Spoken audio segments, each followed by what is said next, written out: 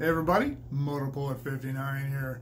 Well, I have some really sad news about a very untimely death. And that would be the death of CHAZ / CHOP / CHUMP / whatever the hell it was called. It's dead. It's done. The mayor of Seattle finally figured out that this just wasn't working, and if you've seen the video from the area, pictures from the area, it's completely destroyed. Every single building in that entire radius is completely graffitied over. Hundreds, maybe thousands of windows broken out, streets graffitied, there's garbage everywhere. Tons and tons and tons of garbage. There were 4 shootings, 2 ended up in murders. There were rapes, there were multiple assaults. This is what happens when people try to police themselves. It doesn't work. The general population is simply not capable of doing that.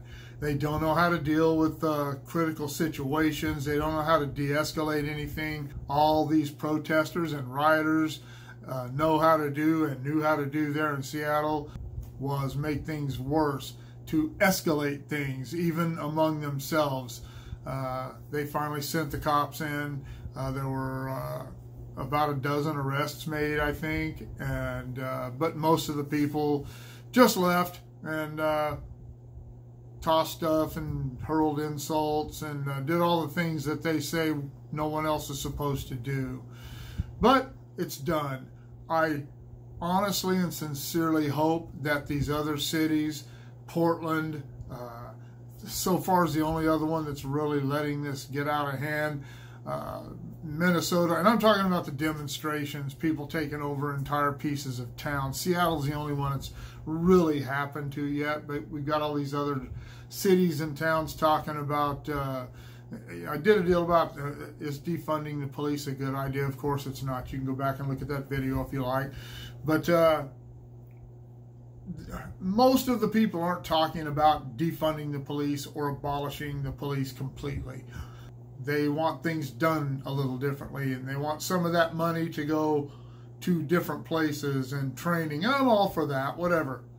I mentioned in the video I did about cops are people too, that we really should be looking much more closely at who we take on as police officers. If a guy's been getting bullied, if a guy is a racist and there's any indication of either of those at all, he should not be a cop.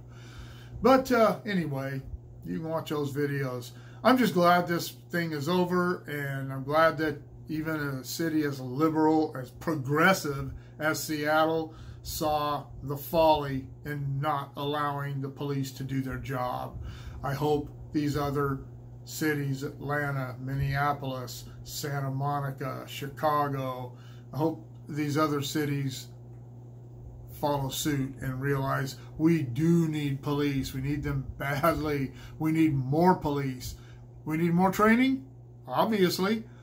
Probably not everywhere. Some places cops are pretty well trained.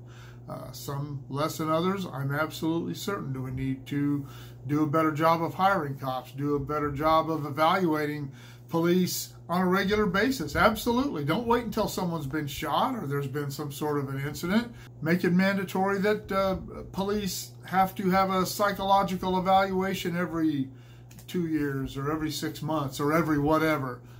There are lots of ideas that I have. Hey, I just worked for the railroad, so it's hard for me to judge what should be done with policemen, but obviously something needs to be done. They're 99.99% of cops are good cops. They're out there to help. But we can't afford to have the country continue to be torn apart by that 1/10 of 1%. We have to really make sure those people are not allowed to police the general public. But anyway, I'm glad CHAZ is gone. I'm glad Seattle's come to their senses. Hope the rest of the cities do. If you're a liberal or a progressive, I hope you come to your senses too.